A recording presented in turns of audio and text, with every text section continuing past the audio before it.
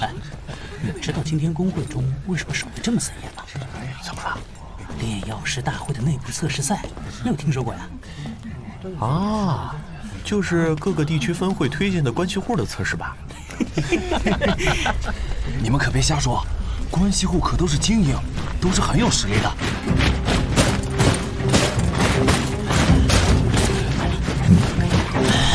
让开！是加马皇室的马车。好。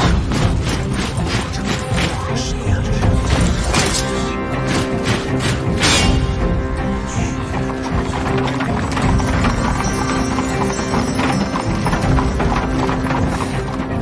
难道皇室也派人来参加内部测试赛？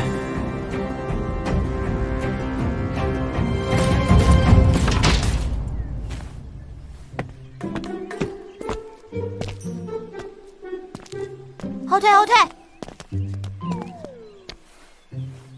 哦，人还挺多的嘛。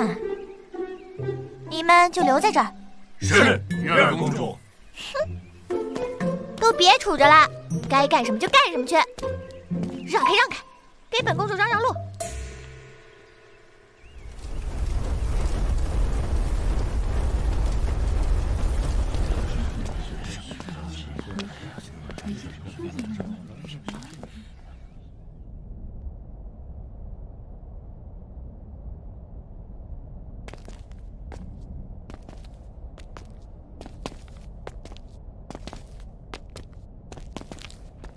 严枭雄，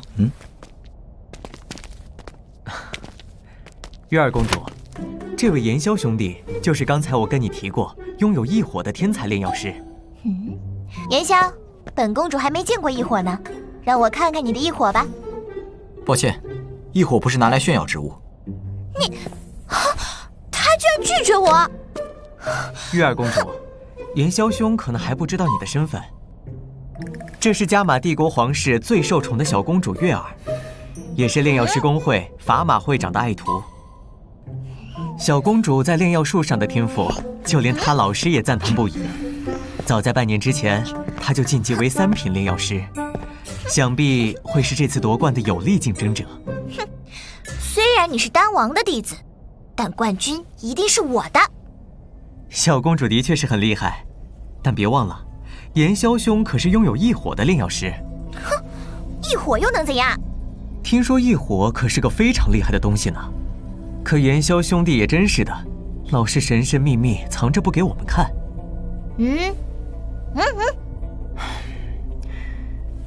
你们先聊。哎，别走！怎么动手了？这是什么事儿了呀？发生什么了？我还是第一次遇见敢拒绝我的男人。今天本公主就来试试，你究竟有什么本事！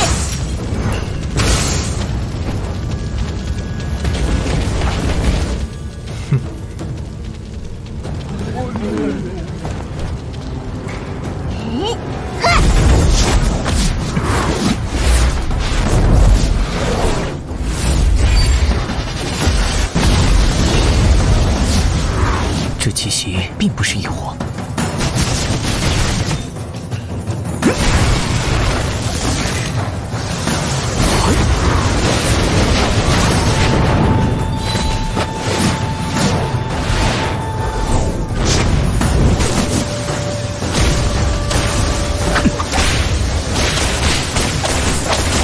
他果然对火焰的操控很强。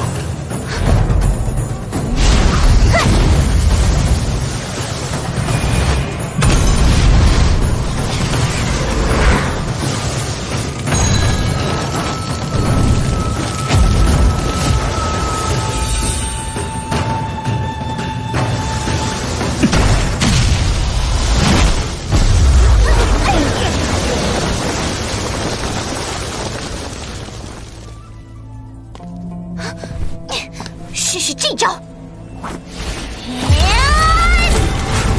这小丫头什么毛病？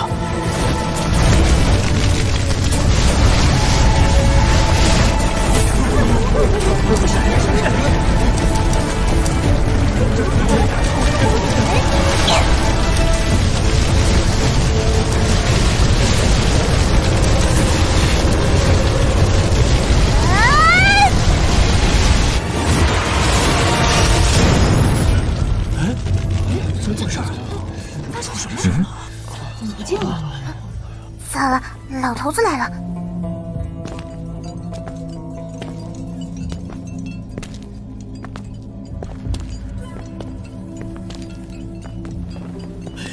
什么人？哦，法马会长，何大人，不亏大人。又在调皮。老师，月儿只是想看看他到底有多厉害嘛。法马会长，老师，他就是炎萧。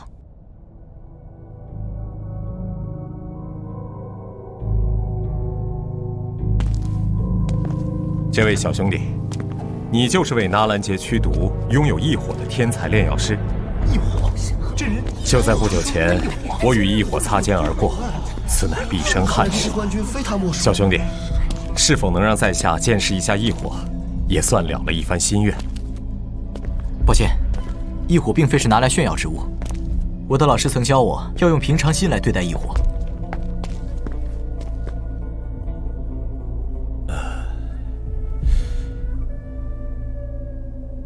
我们是否在哪里见过？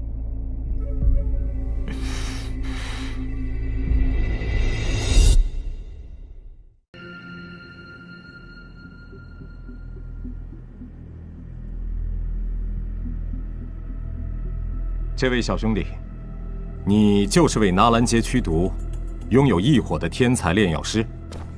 异火，我没听错吧？就在不久前，我与异火擦身而过，此乃毕生憾事。小兄弟，是否能让在下见识一下异火，也算了结一番心愿？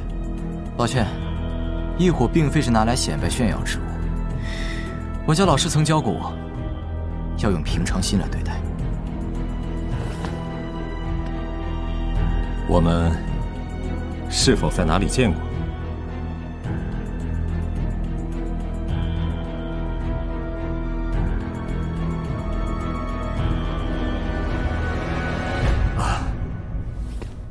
看来是我认错人了。不过尊师可谓真正领悟异火之人，不因异火的特殊而恃物自傲，自始至终以一颗平常心看待。唉，此番境界高我等太多。请问尊师现在何处？古河想登门拜访。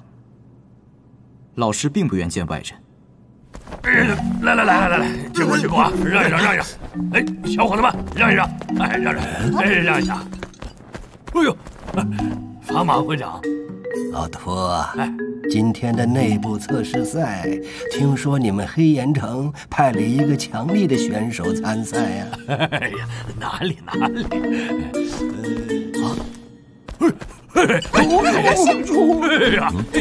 炎萧，原来你在这儿啊！古河大师，会长，他叫炎萧，潜力很不错啊。炎萧，这两位分别是丹王古河跟炼药师总工会的法马会长。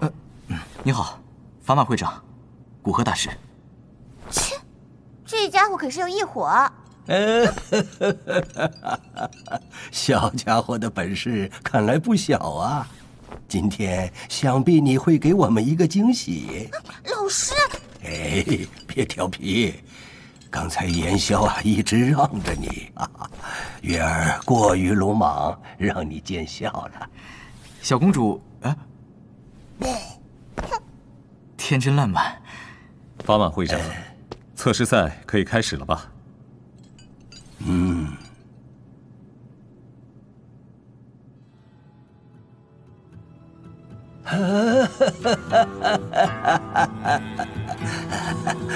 在场的选手都应该清楚，你们都是由各处的分会长推荐而来，外人并没有这一次的考验，所以这个测试也会有些难度。这也是对各分会眼光的一种考究。若是连这都通不过，恐怕各分会长的推荐就得失效了。好了，你们都去到各自相应的考核房间吧。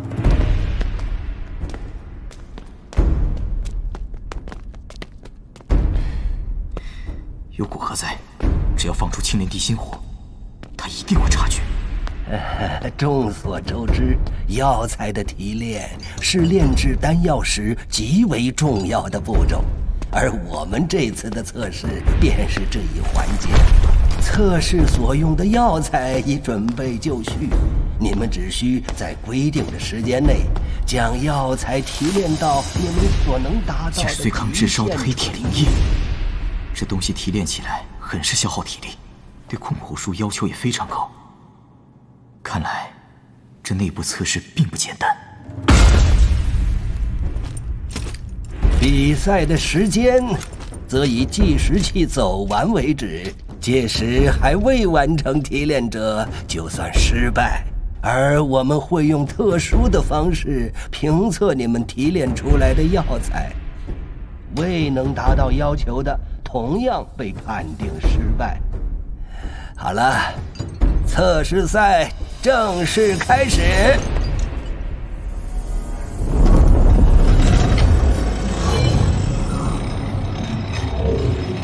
大家要注意好计时器的时间。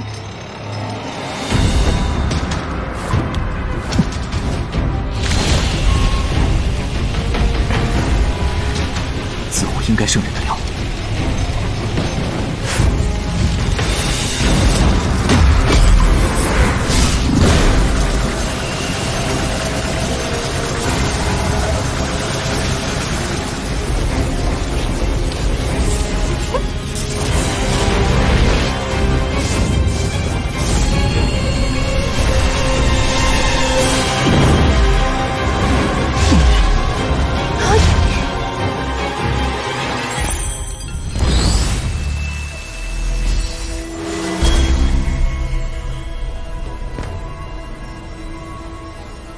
古河长老，请。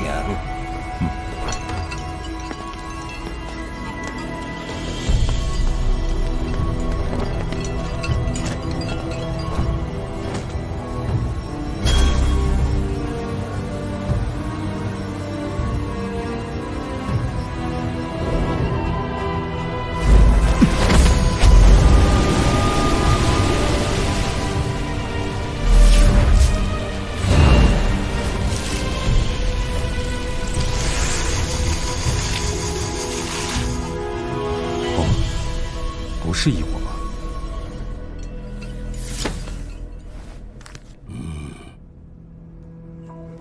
没想到这出云帝国的炼药师公会竟派了不少3品炼药师前来参加大会。他们是冲着冠军而来。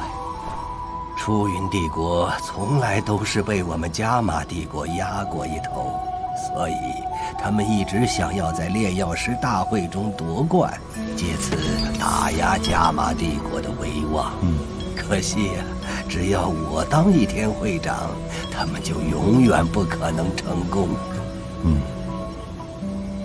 明日就要返回云岚宗了，没想到今年冒出一个拥有异火的小家伙，倒是让人惊喜。如此年龄便能拥有异火，这等天赋实属罕见。此等天赋异禀的苗子，一定要在适合他修炼的地方，才不会被浪费。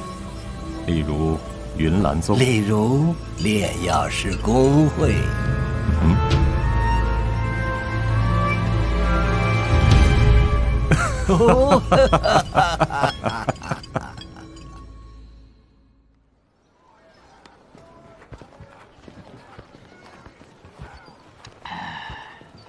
人间美味呀！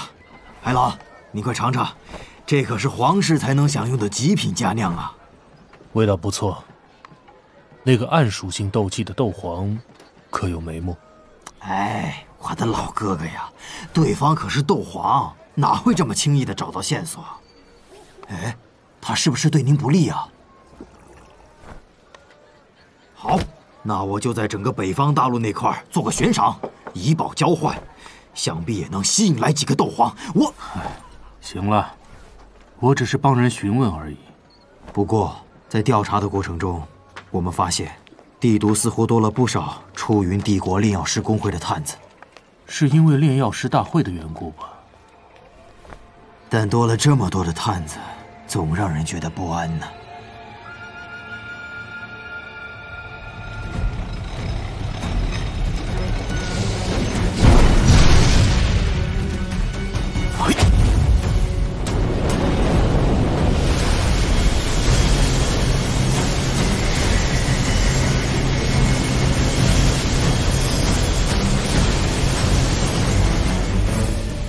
药材化液，第一道提炼算是完成了。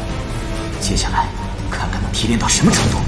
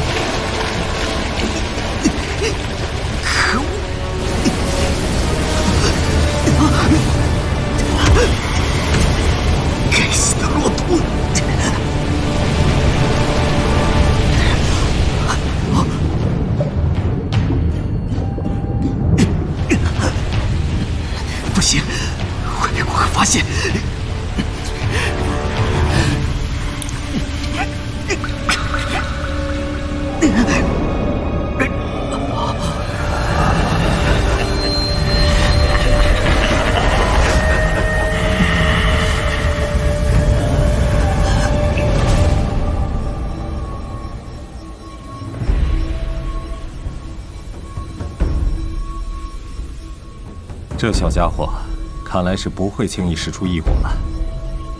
也罢，可能是我对异火的执念太深了。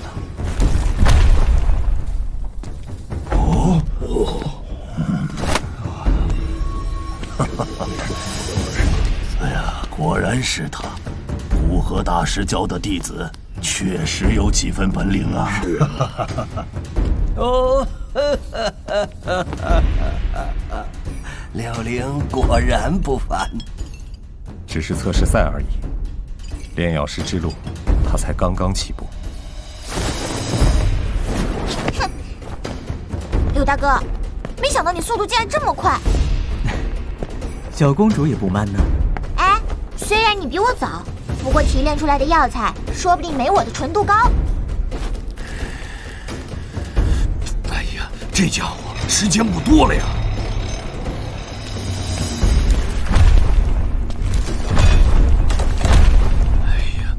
还没有提炼完毕，不可能啊！以他的实力，就算提炼时间赶不上柳灵这些一线选手，那也不会落后到这般地步呀。哎，柳大哥，怎么没见到你那有异火的朋友？哎呀，难道今天一个测试也过不了？小公主说笑了，我与他只是有过姐妹之缘而已，还远远算不上朋友二字。也是，以你的本事与傲气，似乎还从没结交过那些没什么潜力的朋友。哎呀，臭小子，你到底在磨蹭些什么呀？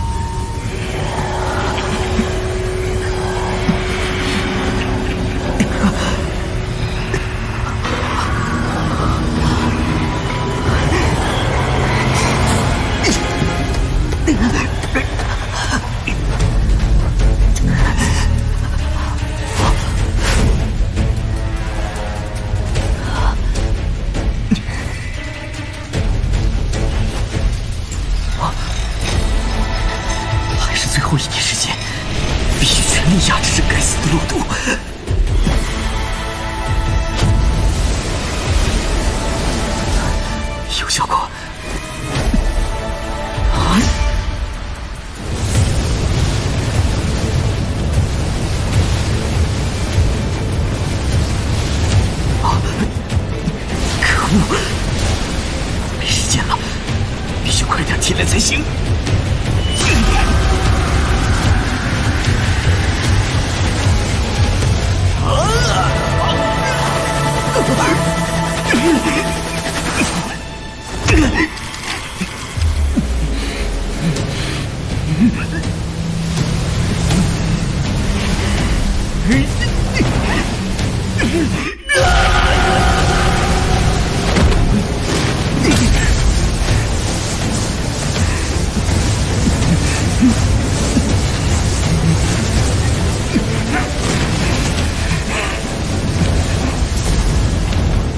呀，不会真的阴沟里翻船了吧？他可是有异火的幸运儿，整个加玛帝国估计也就他独一份儿，结果竟然连测试赛也无法通过。老师说的对，异火并非万能。哎呀，该死！关键时刻怎么还出问题了？哎呀，我的小祖宗啊！你可千万要给黑岩城争气呀，不然明年分会的经费可又要被缩减了。炎萧应该是遇到了些麻烦，现在也不知道里面发生了什么事。能收服异火之人，并非等闲之辈。就算无缘这次炼药师大会，老夫相信，此等天纵之才，必将名扬天下。时间差不多到了。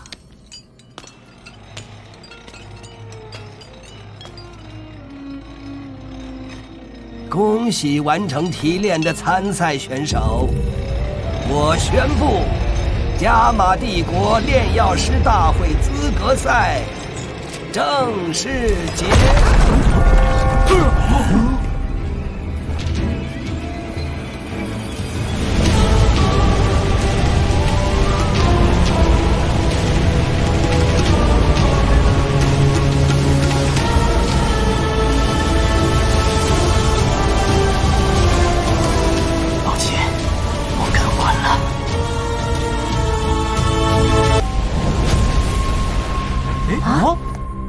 哎呀，臭小子，快急死我了！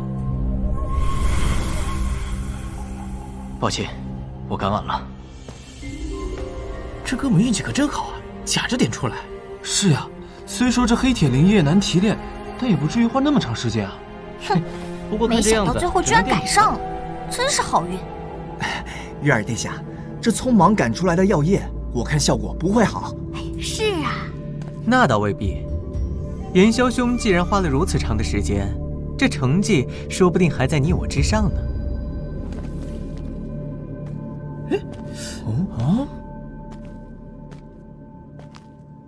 哼，走吧。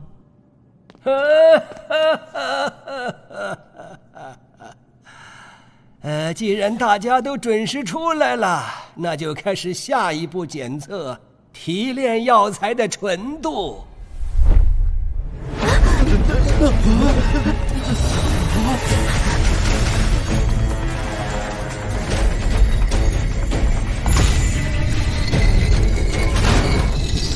这是我们炼药师工会邀请著名铸师打造而成的纯度测量仪，它能够准确地测验出你们提炼药材的纯度。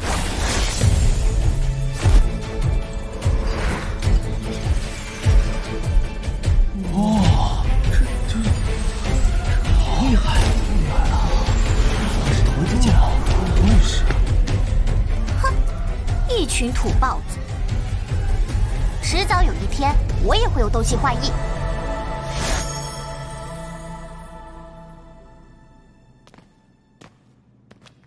将提炼的药液放入后，测量仪会自动显示纯度，以10分为制，10分最高，1分最低，4分则及格。提炼次数与纯度息息相关，记得放入前说一说你们提炼了几次。好了，开始吧。哎，炎萧兄，别着急啊，你这先上了，我们不就没戏了吗？你千万高抬贵手，留在最后压轴啊！他压轴？压轴是吧？柳公子怕不是在说笑吧？就是。既然柳公子这样说，我们就等着看好戏吧。那我先来。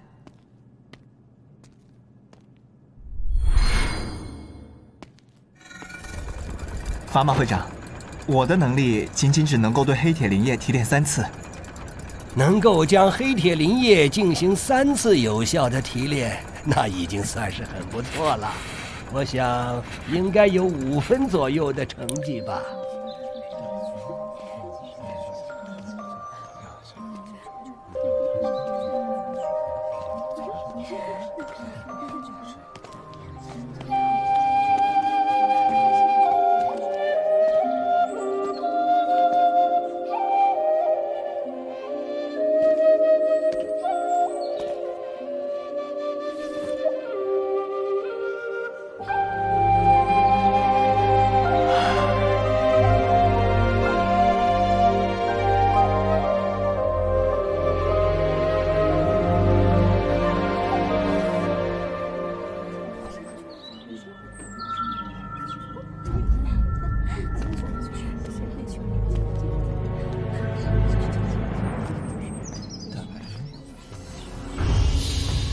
4分过关，5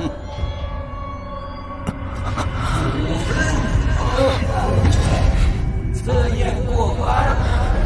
月儿公主，炎枭兄，那我就先行一步了。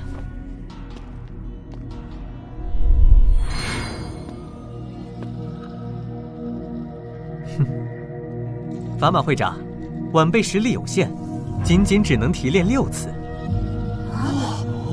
大哥居然比我多提炼1次，不过我的纯度一定比他高。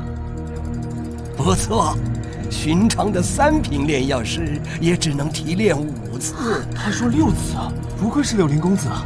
当然了，那可是柳林公子啊！这样的家伙是丹王古河的同僚，真是。哦，7分，恭喜你过关了！不愧是柳林兄啊！柳林公子，恭喜你啊！恐怕这届大赛没有人能与你比肩了。是啊，就是。献丑了。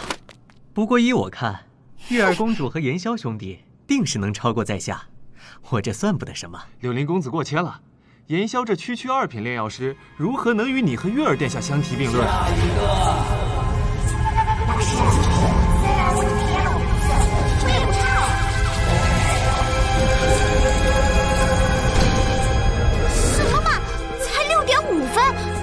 可恶，这破机器、烂机器，还大师打造，肯定是坏了。炎枭，该你了。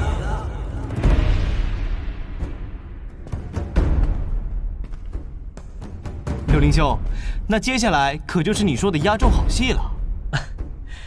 炎枭兄身怀异火，而且又提炼了如此长的时间，我想他一定能给我们一个大大的惊喜。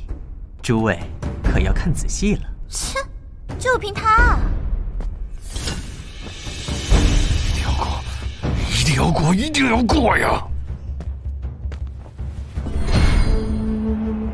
会长大人，我提炼了8次。8次？不可能吧？是啊，8次，这怎么这么瞎说？太好笑了，还提炼8次，这怎么回事啊？柳大哥，人家可比你还多提炼2次呢。愚蠢的家伙，还真当可以随便乱报。这小子戴个面具装神弄鬼，实力也就一般般。不愧是堂堂2品炼药师，还真敢说。何必说大话？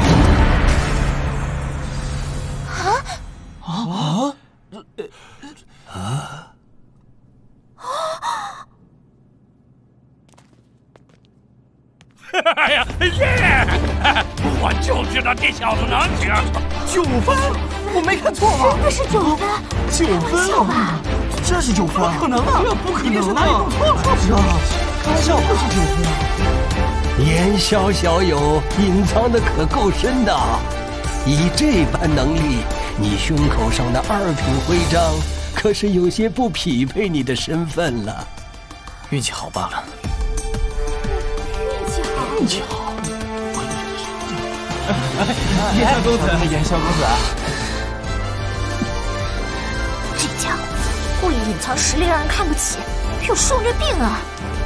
柳大哥，这炎枭……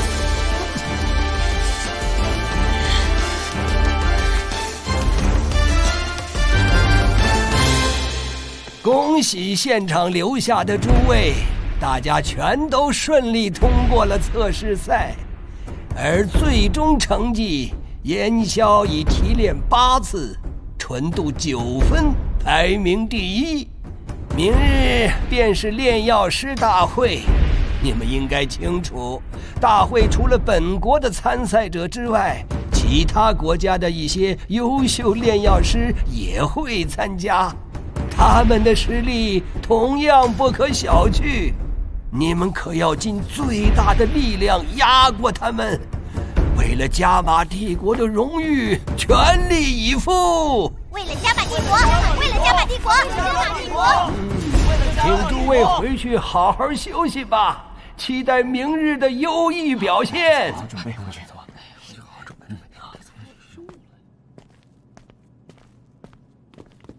哎呀，你这小子，害得我一个老头子心惊胆战呐！一不到20岁的年纪，便能将黑铁灵液提炼8次啊！就算是当年的古河，恐怕也不可能办到啊。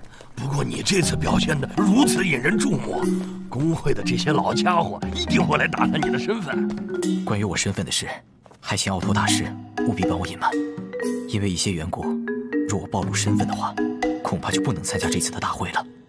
啊，不能参加，那可不行啊！我们黑岩城工会可都指望着你呢。燕霄，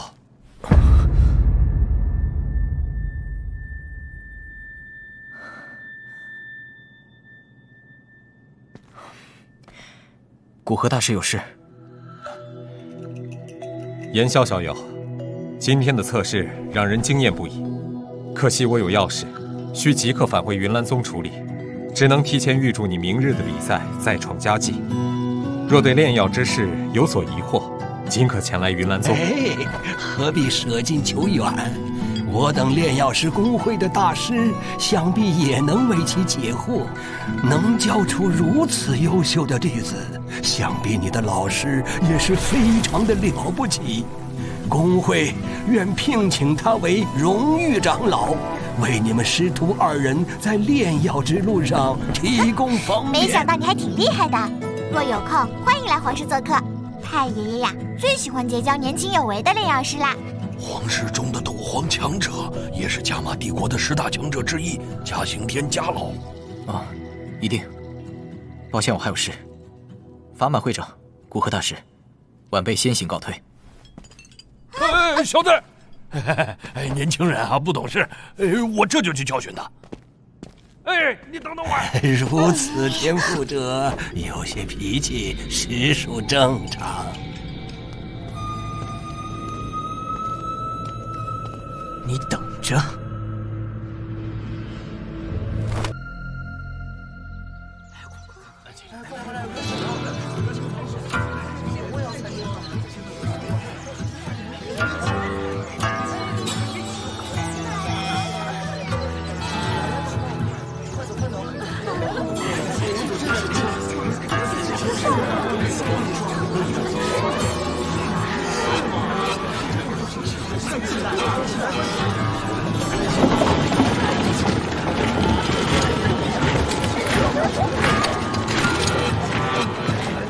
元宵，总算看到你小子了。跟我来吧，会长特地叮嘱我，让我把你请去会场的贵宾室。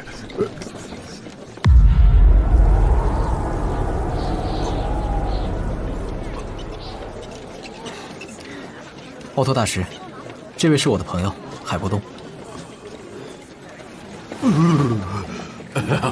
你好，黑岩城奥托。这边请。经过初步统计啊，这一次参赛大会的炼药师应该有2000多人，这可是有史以来参赛人数最多的一次啊！大会啊分成2轮考核，第1轮是淘汰赛，第2轮就是决赛了。这次我们黑岩城工会就看你的了，咱们不贪心啊，全试就好，全试就好。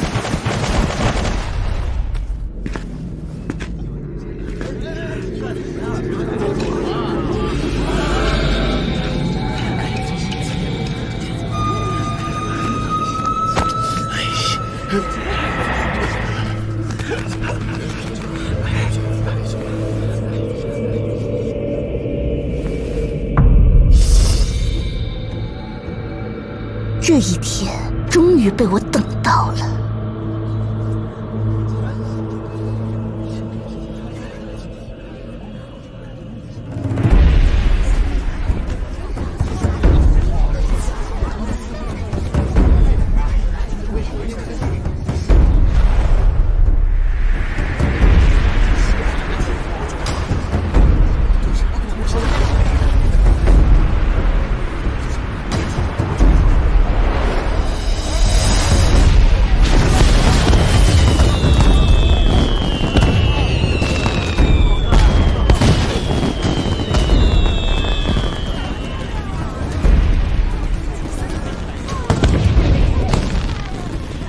会长，黑岩城的参赛炼药师岩枭到了。哦，法马会长，很高兴再次见面。岩枭小友能将黑铁灵液提炼达到8次，着实了不起。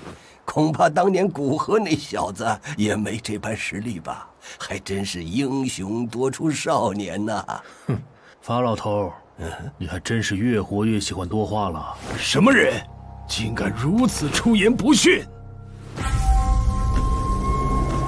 这股寒冰一样的气息，像是冰皇。没想到你还记得我。你这家伙竟然没死！你不是被美杜莎女王给那个了吧？侥幸活了下来。哦，还真是个命硬的家伙。冰皇，当年10大强者中的冰皇海波东，这家伙究竟是怎么结交到这种变态级别的人啊？啊！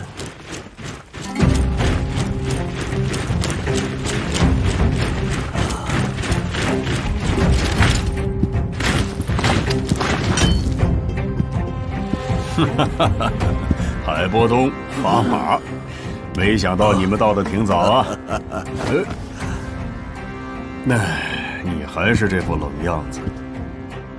哦，难怪你这个从不喜欢凑热闹的家伙也在，原来是陪岩枭小友。长老，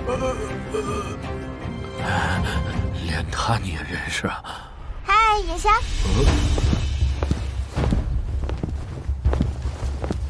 我们又见面了，姐姐，这就是我跟你说过的那个岩枭。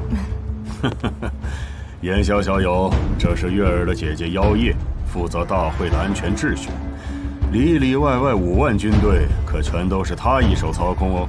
你好，岩枭先生。你好，妖夜公主。希望岩枭先生能取得佳绩，到时妖夜亲自为先生摆酒庆祝。妖夜公主客气了。姐姐，怎么你对她也这么客气啊？嫣然，我先过去了。嗯。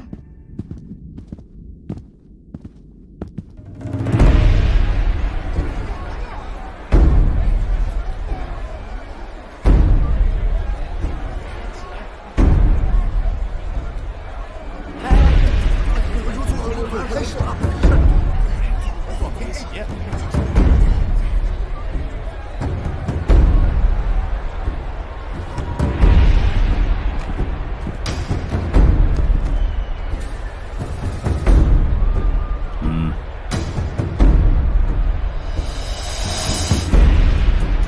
我以加玛帝国炼药师工会会长的名义宣布，第7届炼药师大会现在开始。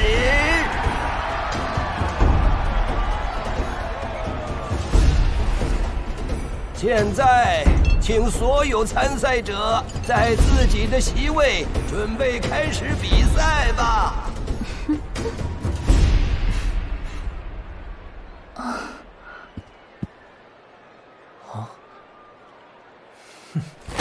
小月儿、岩枭、柳灵，因为内部测试你们成绩杰出，所以那里的位置属于你们，你们将成为全场最瞩目的焦点。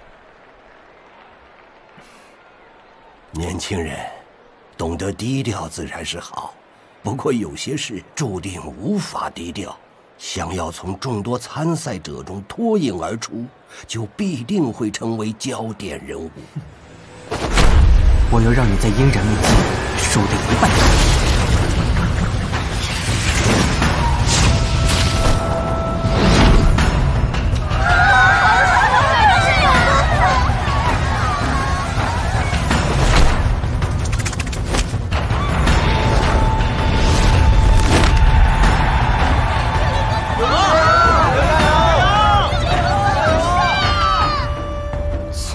家伙真爱炫，别以为只有你会跳。嘿，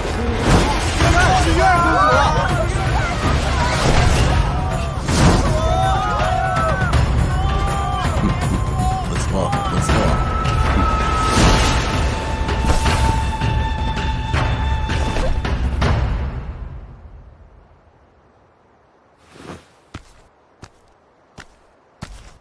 哟，还不动？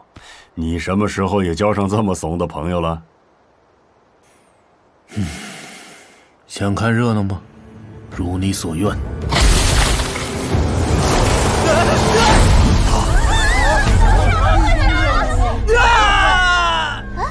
有必要吗？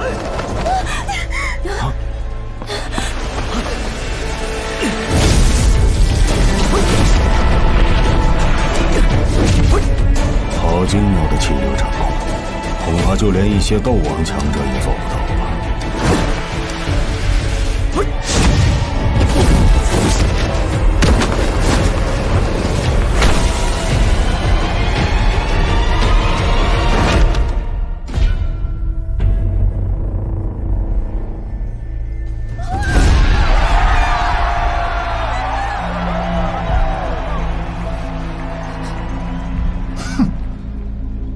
这就是你说的那小子？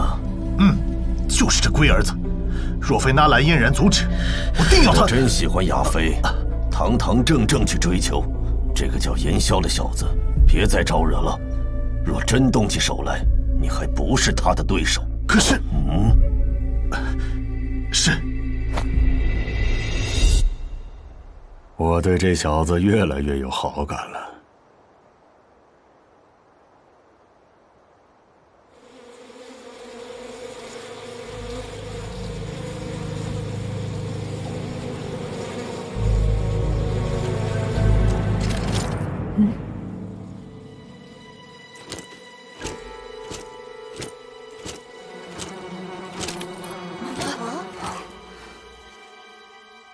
里面有情况，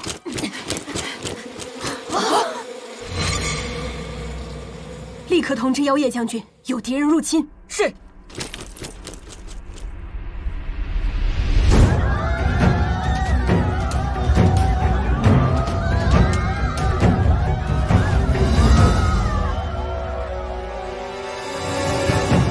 石台上是工会倾尽人力，花费几个月的时间制作出来的正统药方。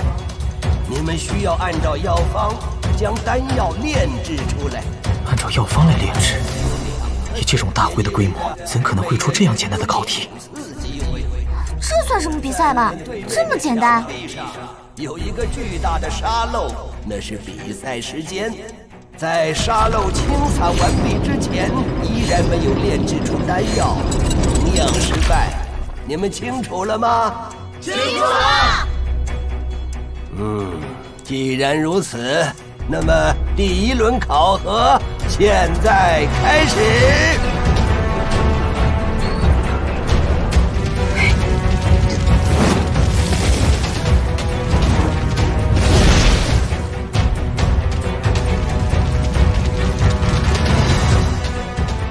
多虑了，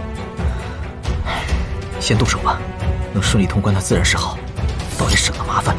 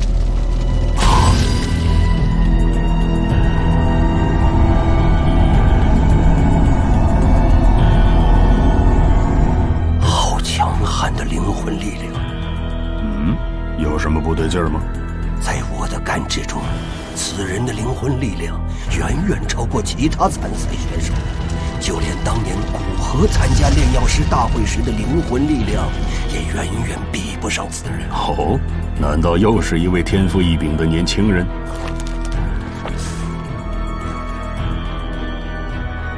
是出云帝国的炼药师。出云帝国，17岁的2品炼药师，可如此强大的灵魂力量，至少也是个4品炼药师才对。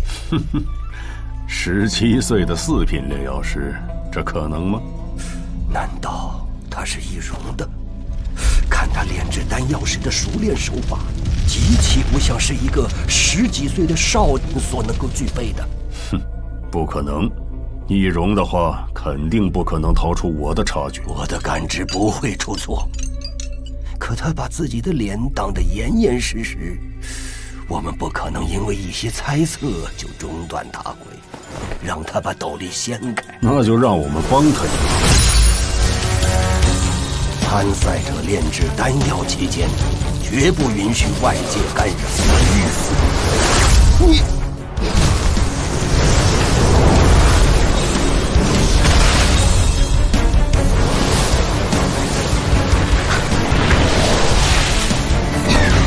哪里走？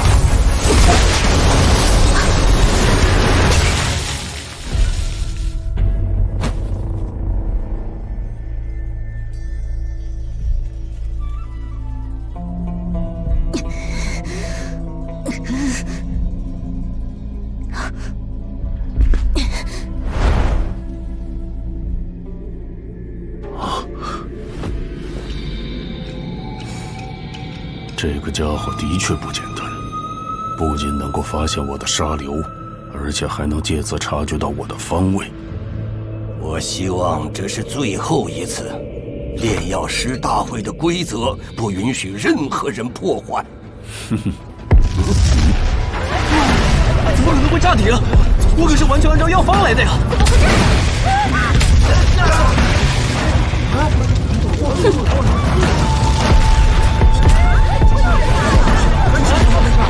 接连又这么做呀？发生什么事了呀？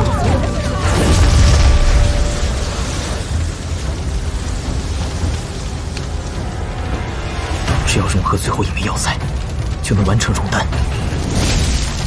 哼，加玛帝国的小把戏。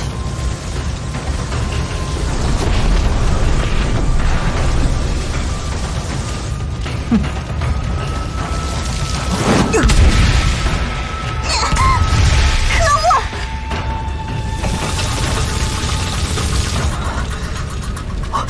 该死，这药方有问题！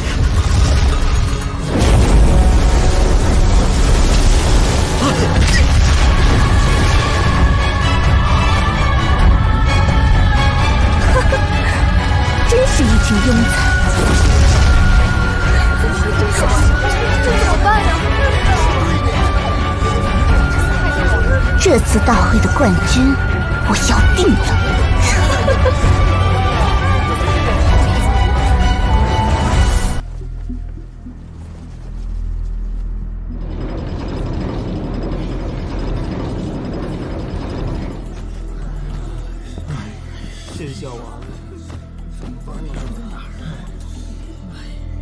这药方果然有问题。哼，这次大会的冠军我要定了。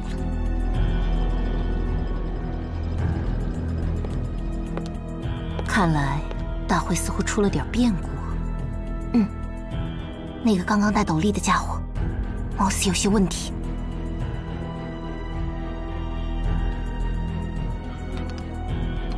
海老头，能看出他是否伪装了吗？那你们的意思是说这人还真是只有这点年纪了？如果真是如此，他倒是完美的诠释了什么叫做真正的天才。虽然看不出他究竟有没有伪装，不过他先前对危险的那般敏感反应，更像是一个久经杀伐的战士。我实在难以想象，她仅是一个17岁的少女。想要改变面貌，并非是只有易容可以办到。有一些稀奇古怪的丹药，也可以将人的外表弄成年轻模样。不过它们无一不是极为稀罕之物，也极难炼制。可若是谁真的得到了，除非他本人开口承认，恐怕外人是不可能分辨出他真实身份的。如果真是这样，那年轻一辈还有谁可以将之比过？看来你们这大会还是有些漏洞啊。现在肯定不能光凭我们的怀疑，便当着这么多人的面将其驱赶出去的。若让出云帝国的人夺得冠军，不仅对炼药师工会是个打击，就连加玛帝国在大陆的声望也会严重受损。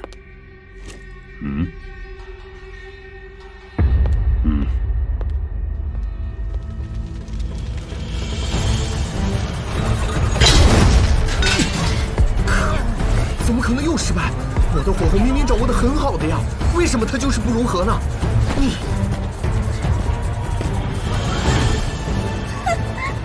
加玛帝国的炼药师工会就这点能耐吗？一群庸才！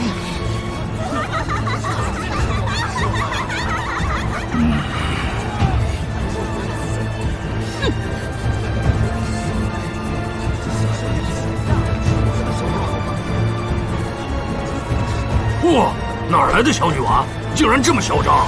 就是，我倒想看看他最后能不能通过第1轮比赛。看服装应该是出云帝国的炼药师吧？什么？出云帝国的？那弄不好他还是个毒师了。喂，你倒是挺狂啊！你就不怕到最后把自己给……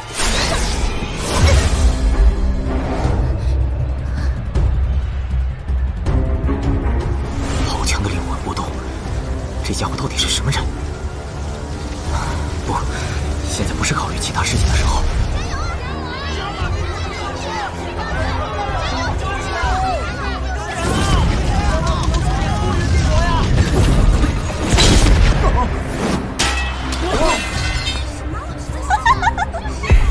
你们这些养尊处优的废物是来胡闹的吗？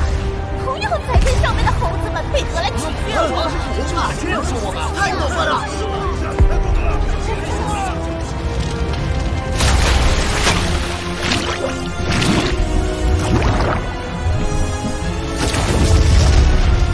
看来这第1场比赛似乎是我领先了。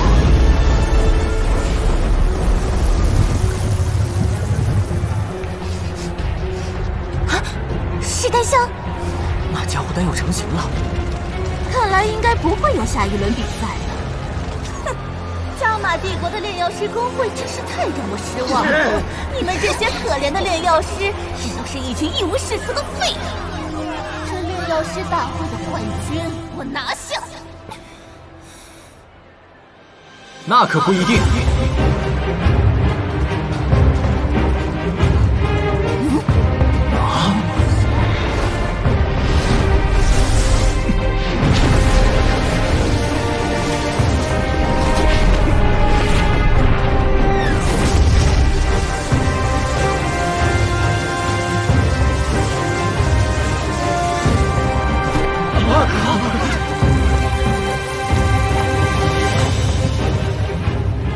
看来燕萧找到了药方的问题所在。发现了药方的问题了吗？难道他要同时提炼所有药液？这对灵魂力量和火焰的控制要求极高啊！哼，虽然能节约时间，可惜就连3品炼药师的灵魂力量也无法支撑同时提炼，简直就是自寻死路。虽然燕萧想要冒险尝试同时提炼药液来加快速度，但出云帝国那家伙实在是太快了，没有在任何地方损耗一点的时间。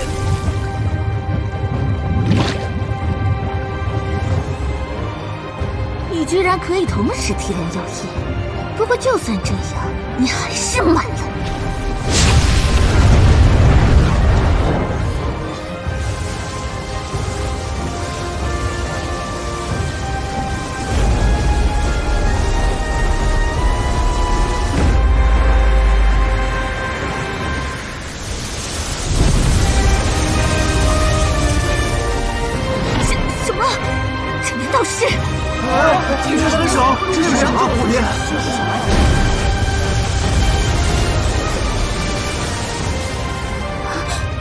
就是这家伙，没想到竟然是真的。火焰好又有什么用？这次比赛的冠军注定是我的。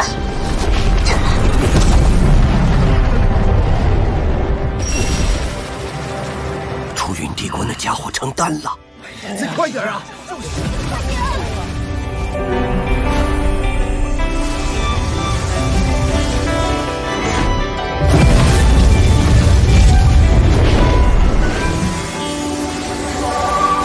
莽撞！这最后一步怎么能提前让丹药出炉？出生的丹药一旦接触到空气，其内未完全凝固的成分，说不定会解体呀！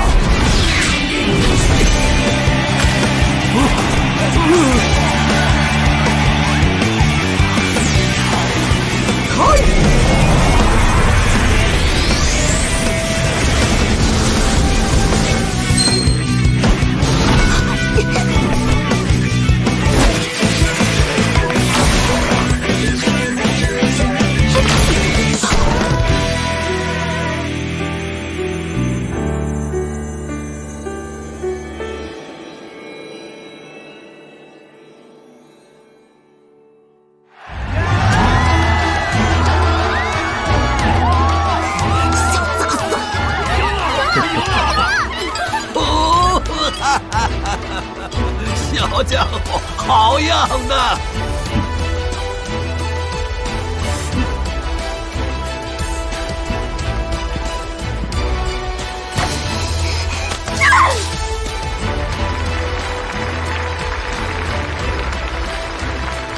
真是个疯狂的家伙。虽然疯狂，不过却并非是凭着热血一头莽撞。在那种时刻，恐怕他是因为有着把握，才敢行这般举动吧。哎呀，嫣然妹妹，你觉得这次大会谁会赢？亚菲姐希望谁赢？当然是我那元宵弟弟喽。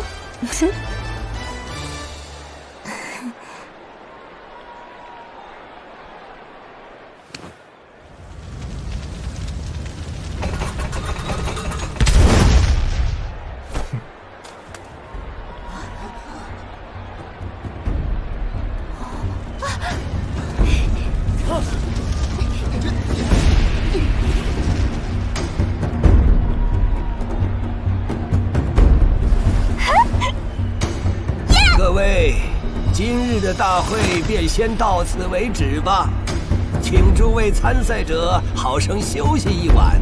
明日便是我们大会的最后一轮决赛，获胜者即是冠军。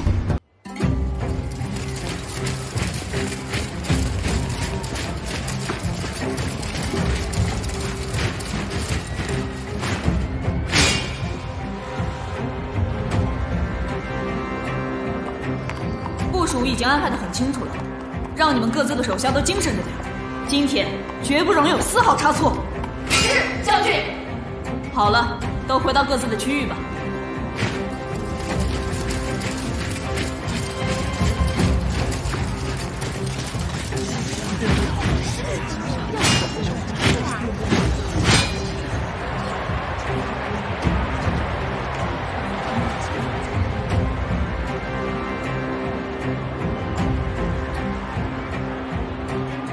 巴老头，昨天单独见元宵，把事情都安排妥当了吧？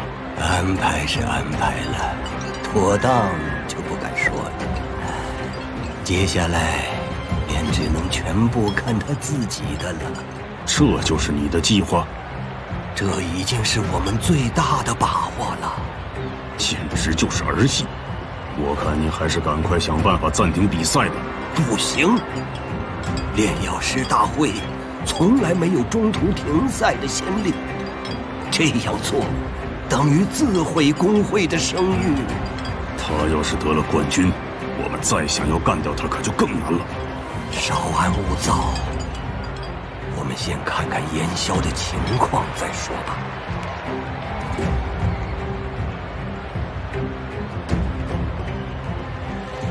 烟消怎么这么晚啊？反倒是这家伙来的比谁都早。看到他就恶心。昨晚逃过一劫的人还挺多的呢。切，又在挑衅了，绝不能让那家伙小人得志。野生来了！野生来了！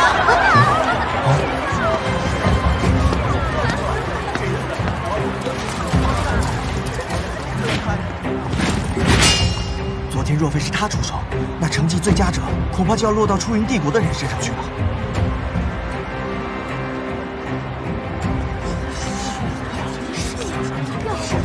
这次的决赛似乎就他能和那个出云帝国的女儿抗衡了呢。今天才是最关键的比试，希望炎萧能打败那个家伙吧，不然的话，炼药师公会这次可就有些丢脸了呀。哇，太帅了！花痴。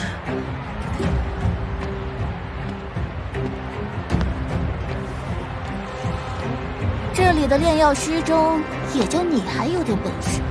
不过你的好运今天也就到此为止了。这最后一轮，我可不会再有丝毫的留手。你总算来了。参赛者们都已到齐，那么，起！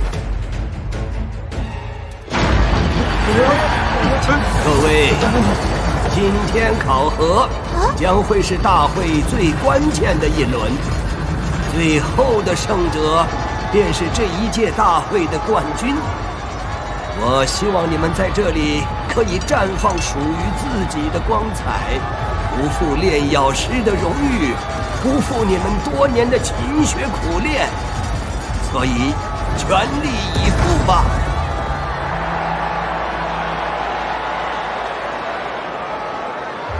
这一轮考核规则很简单，你们要在规定的时间内用自己的药材田力是4品炼药师，炼制的至少是顶级4品丹药，只有1圈丹纹的青云丹肯定赢不了他，至少得有2圈丹纹才行。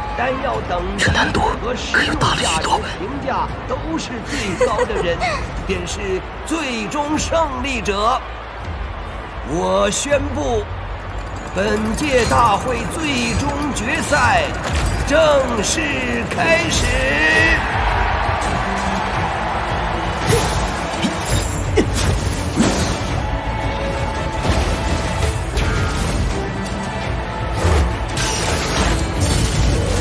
哎呀呀，皇室果然是大手笔呀，竟然把青烟鼎都拿出来了，这可是5阶药鼎啊！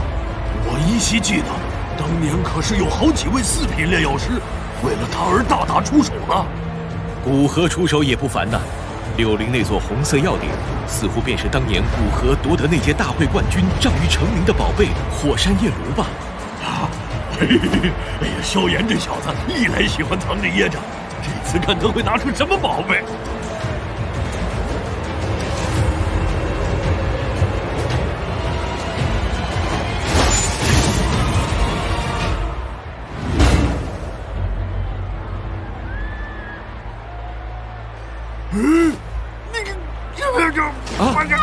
药师，你没事吧？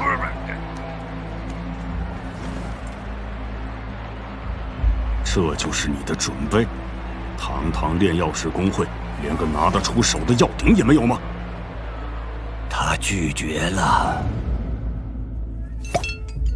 至于药鼎，你用我的。我用老师给我的鼎就可以了。在炼药界，一个好的药鼎对炼药师有着极大的帮助，而一些品质低的药鼎，的确承受热度的能力也不会很高，而这也会导致在炼丹之时忽然间爆炉。但药鼎再好，也只是外物辅助，最终靠的还是炼药师自己的实力。燕萧他自己就非常清楚这一点。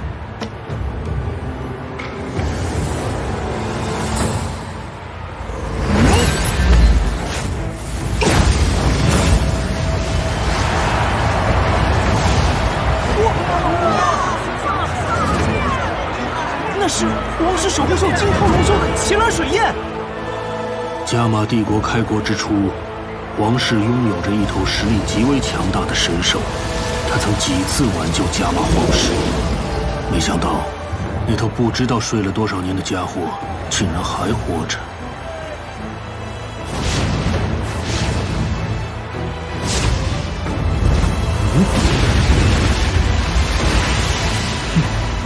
离火焰，我是不会输的。又是他！别挣扎了，这届的冠军我吃定了。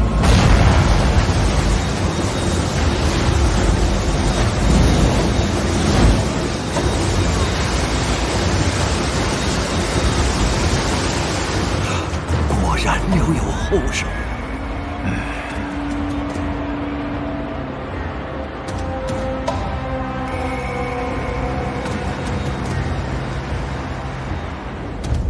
老师，我要开始了。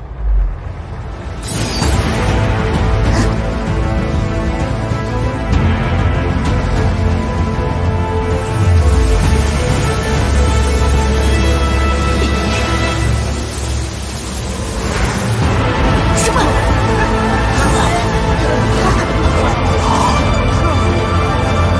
这火焰怎么回事啊？跑到我那边去了。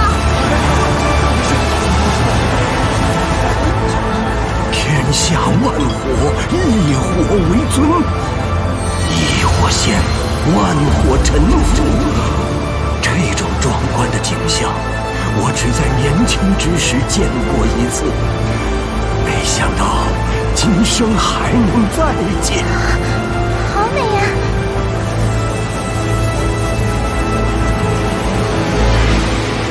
小子，你想干什么？你这以后会激怒我的。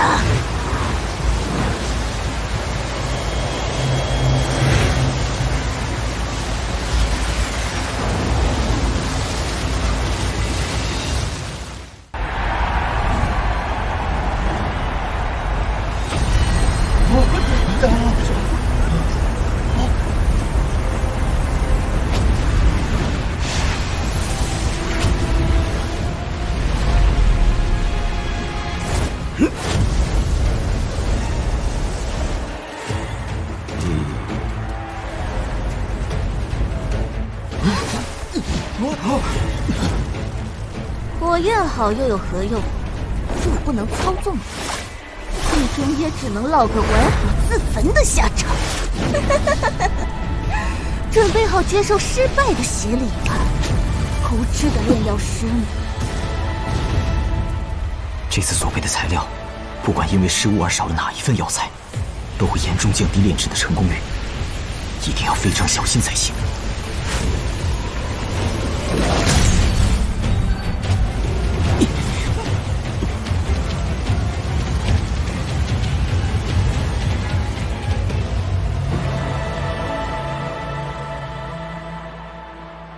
果然都留着一手啊！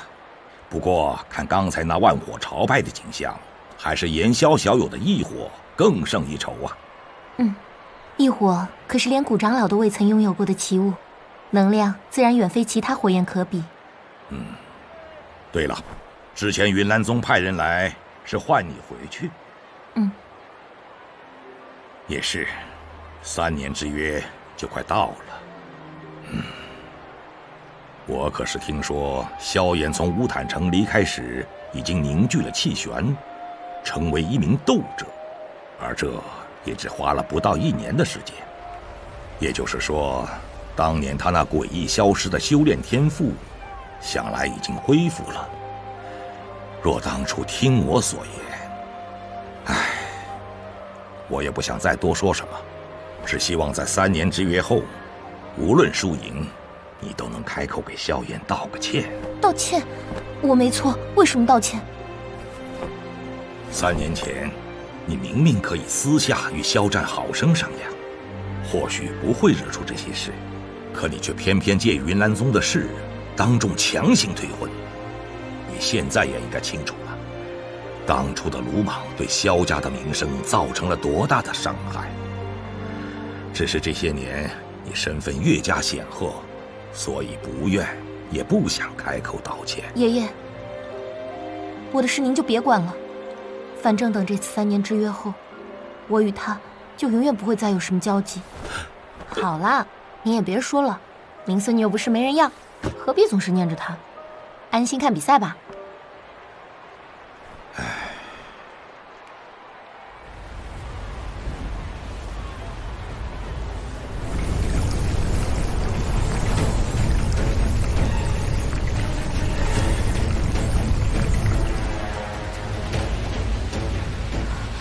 不愧是异火，速度还真快。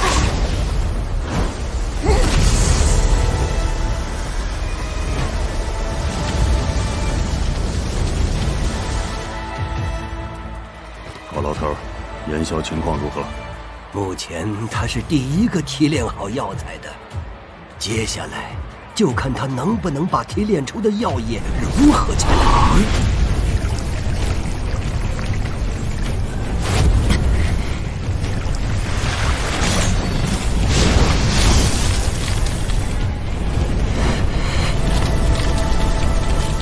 这小家伙这么快就要成丹了。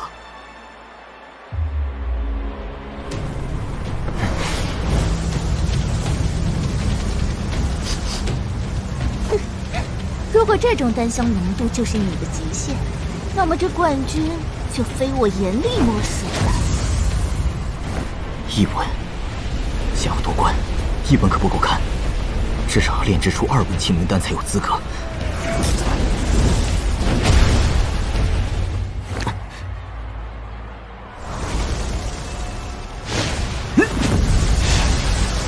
这小家伙开始炼制2文了。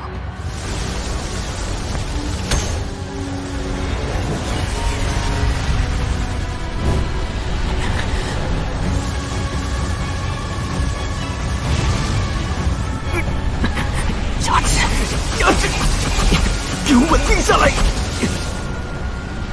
这家伙究竟在炼制什么？居然需要转换火焰，这可是连老师都没有绝对把握的事情啊！严厉是4品炼药师，他炼制的丹药至少是4品，甚至可能达到5品。3文清灵丹虽是4品丹药，但2文的品质已是达到了4品顶级。若是炼制出3文，那足以媲美5品丹药啊！3文，莫非需要3种火焰？不可能有3种火焰。岩枭只要能炼制出2文清灵丹，即有与严厉一争高下的机会。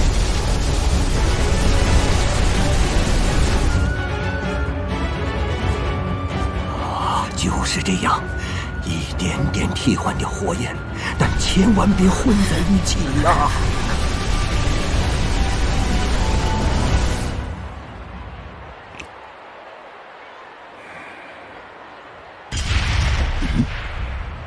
啊！怎么回事啊？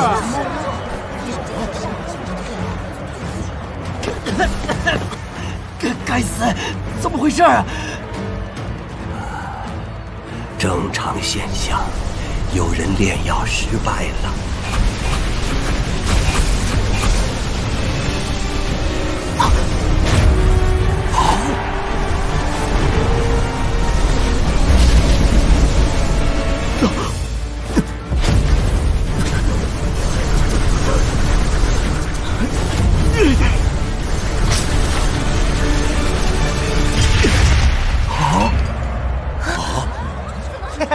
那小子也吃瘪了。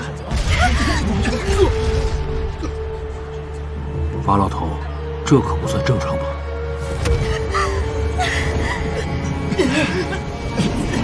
怎么会这样？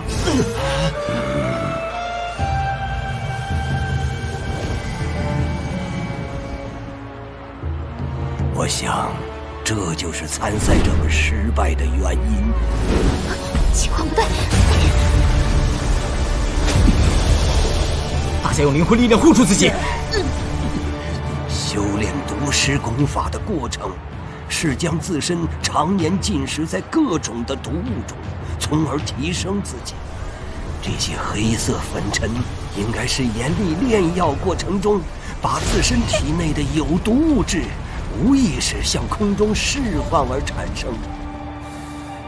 炼药师结合毒师技能炼制丹药，我还是第一次见到。所以参赛者们是被这种毒气影响，无法正常比赛。不可！我不管他是有意还是无意，影响了比赛的正常进行，就该受惩罚。你若贸然出手，就相当于给了爷那一个把柄，那么所有的忍耐都将前功尽弃。炼药师大会号称是面对斗气大陆所有的年轻炼药师开放，往届也从未出现过这种情况，也没有规定不允许他们这种人参赛。希望参赛者们能靠自己闯过这一关。抱歉，是我们影响了大家。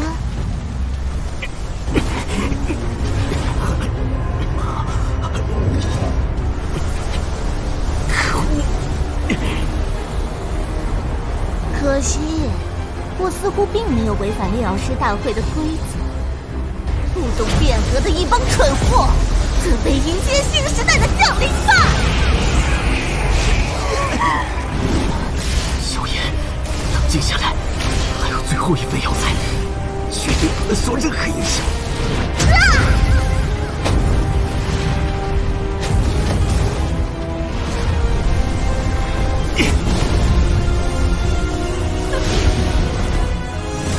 这次绝不能失败。老师，我一定会拿到荣灵丹药方的。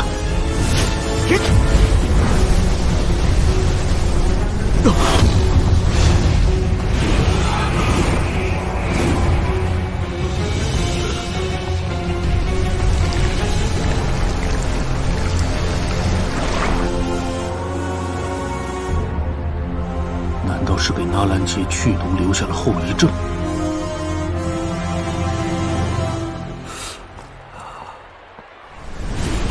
看来刚才的失败对他打击不轻啊。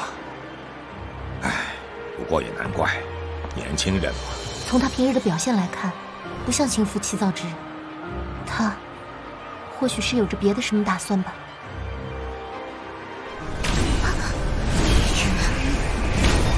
既然你放弃了，接下来还是看我的吧。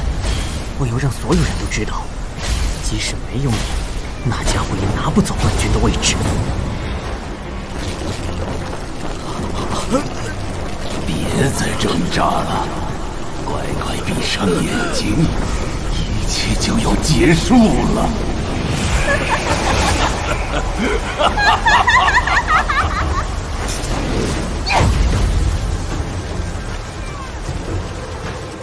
啊，有色丹香，只有5品丹药才会产生。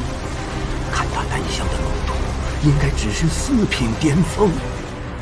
不过与严厉相比，月儿与柳灵所炼制的丹药，无疑要逊色很多。有色丹香，这个家伙竟然能炼制出带有色丹香的丹药！可恶！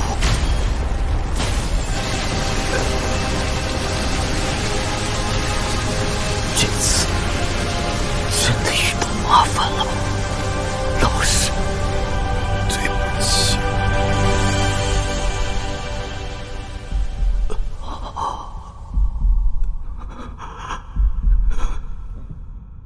相信我，他一定不会怪你。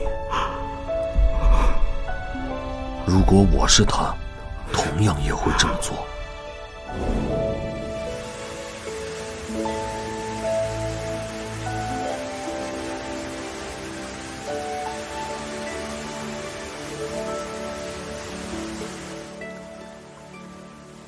萧炎，你要知道，年少轻狂的岁月沉淀下来的是那些再也回不到的过去，而总让人感叹的，则是未曾珍惜而失去的那些。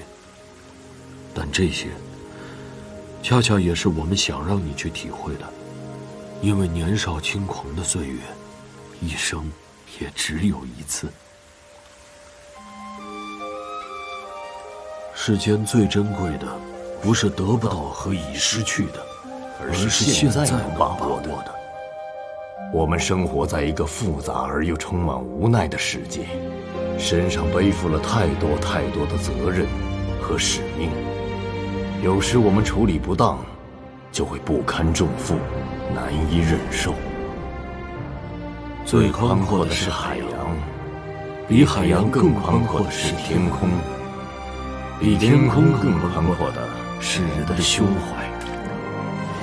当你紧握双手，里面什么也没有；当你打开双手，世界就在你手中。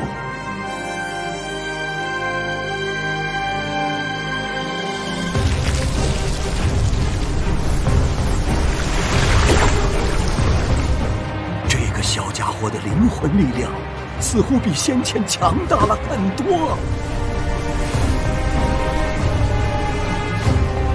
徒儿愚笨，但现在我终于能明白您对我的一番苦心了。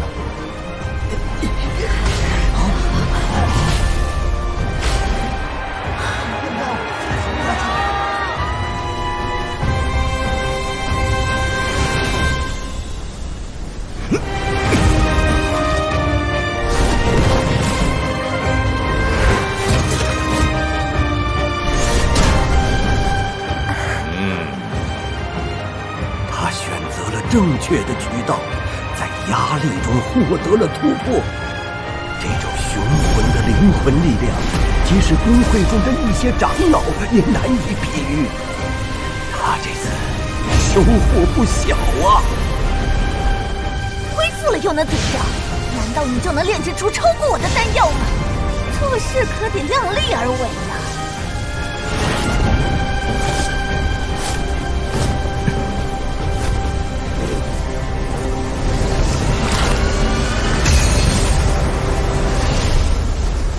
再来一拳！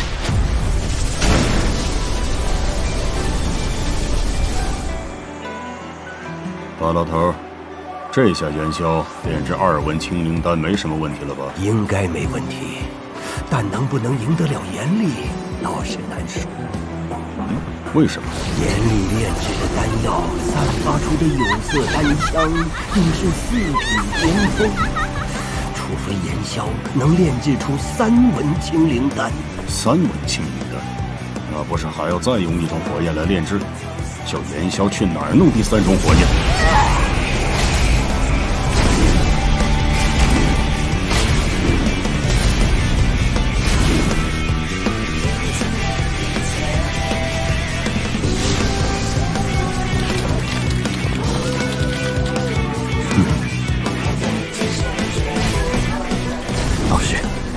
发小了，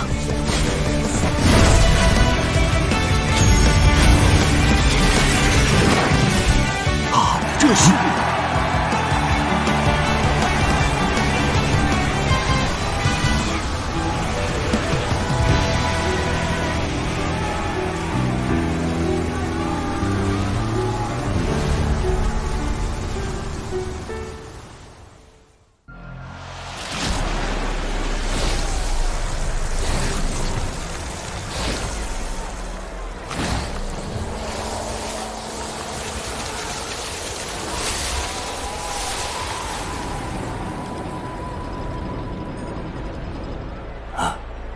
发生什么了？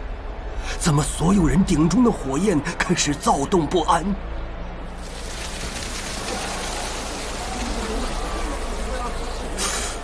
寒气。我若是能在你们都不察觉的情况下，将寒气扩散到整个广场，那恐怕早就成为斗宗强者了。老师，打搅了。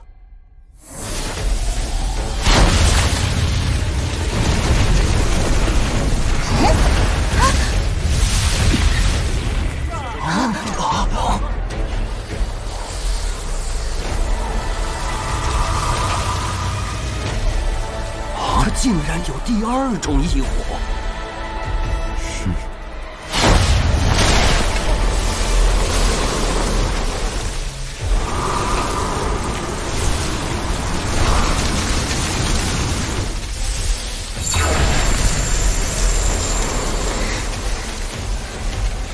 ！2种异火，明明是冰冷的，可在灵魂感知的探测下，却是如此的炙热。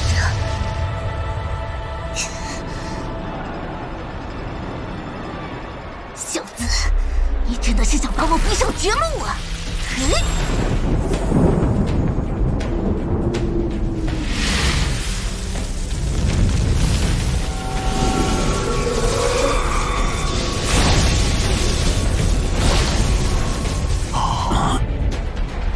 无论如何，我都不能失败。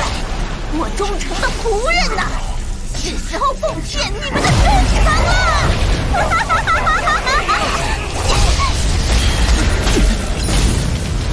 啊，不好！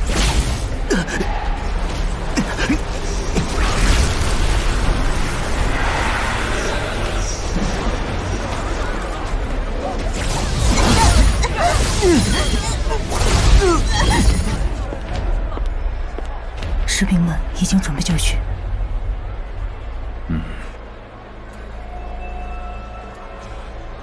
加油啊，炎萧！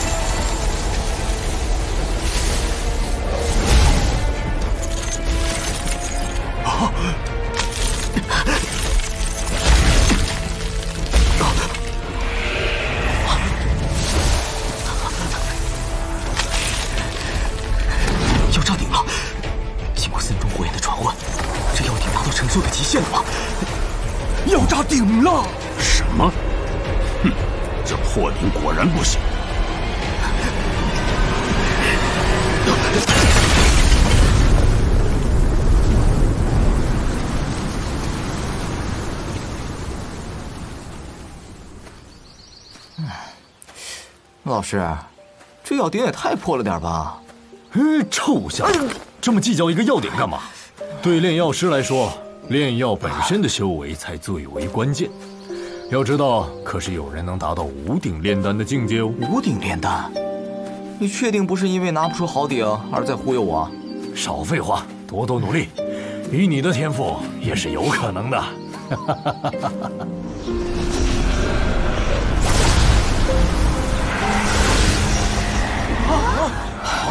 炸顶了！哎呀，这下完了！炎萧，你连药鼎都已经炸，这拿什么跟我斗？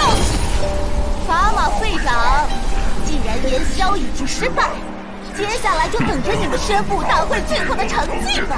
这已经超出我能容忍的范围了。你的迂腐，让加玛帝国失去荣誉，工会也将颜面大损。哼！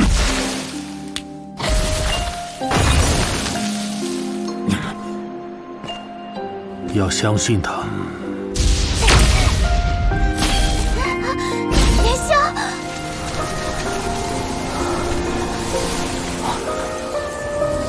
距离比赛结束，时间所剩不多了。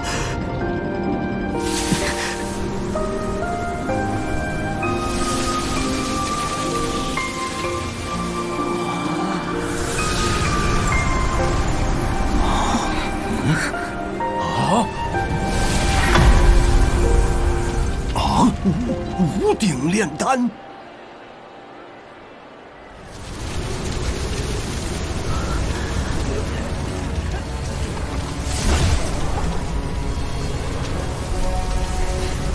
天哪，他药竟然安然无恙！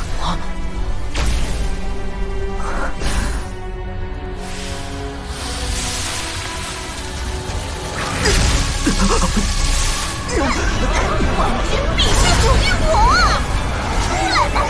我的杰作！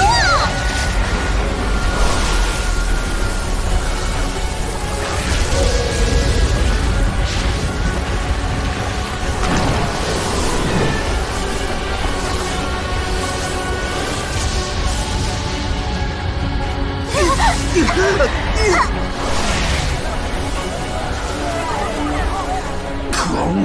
出云帝国那家伙居然还留了这么强的底牌！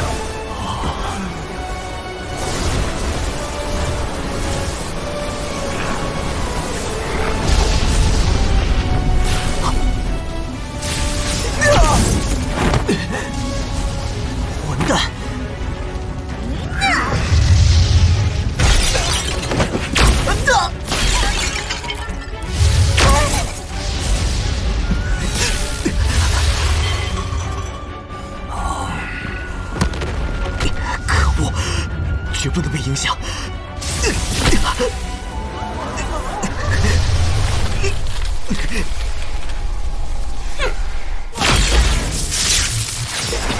混蛋！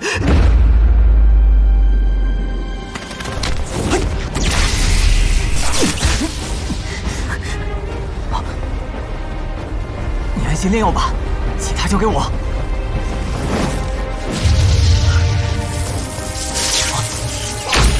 这种人呢，怎么可能少得了我呢？是吧，刘大哥？宋明哥，还有我，靠你了，炎夏！交给我们，一起释放灵魂力量！哈！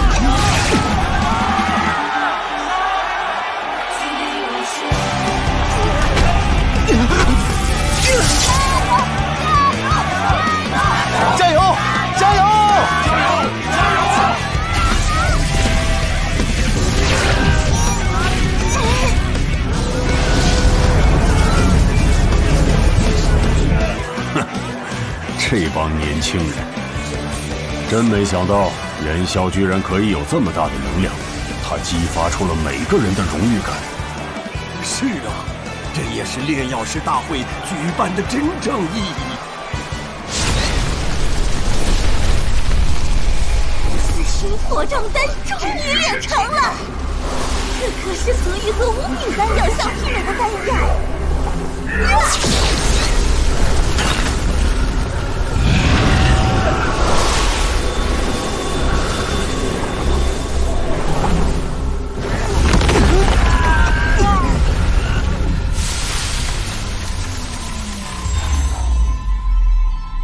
老师，看我的！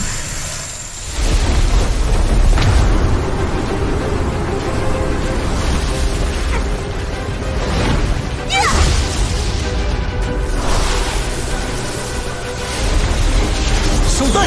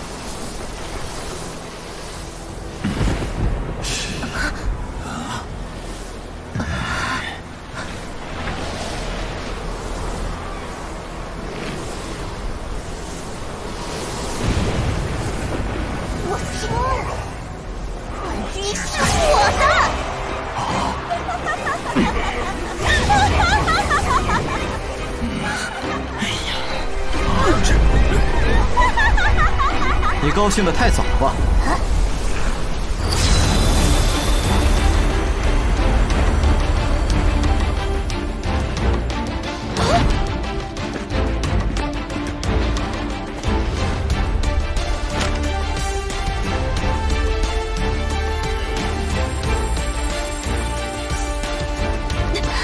不可能，这个年纪的炼药师怎么可能炼制出这种品阶的丹药？绝不可能！媲美5品巅峰的3文清灵丹，炎萧赢了！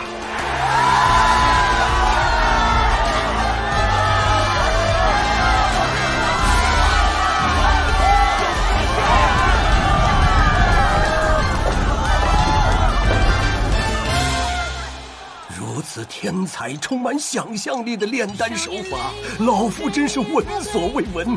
今日所见，实属大开眼界呀！好小子，果然是看低了他。只不过，为何他每次都要把比赛搞得一波三折？他身上从来不缺奇迹。真是个恐怖的家伙。他真的很出色。何止出色呀！虽然不敢肯定炎萧日后发展如何，可在这般年纪便有如此实力，这即使是当年的古河长老也办不到。若是他能加入云岚宗，恐怕日后的成就将会比古河长老更好。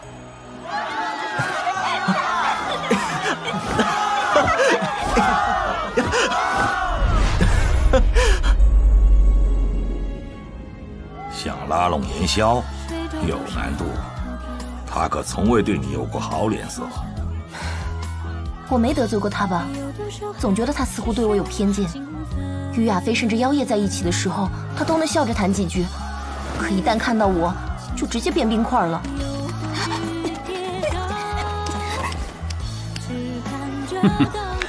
我忍很久，留个活口，让我也来两下。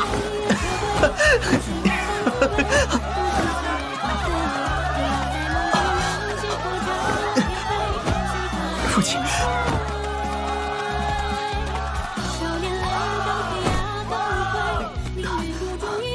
炎萧兄，刘兄，恭喜你获胜。老师说的对，优秀的炼药师何其多。接下来我会回到老师身边，潜心磨练我的炼药术。下次我不会再输给你。柳兄日后在炼药一途必定不凡，期待再次较量的一天。啊，倒是可不能少了我。比赛时间到，我宣布这一届大会的冠军就是炎萧。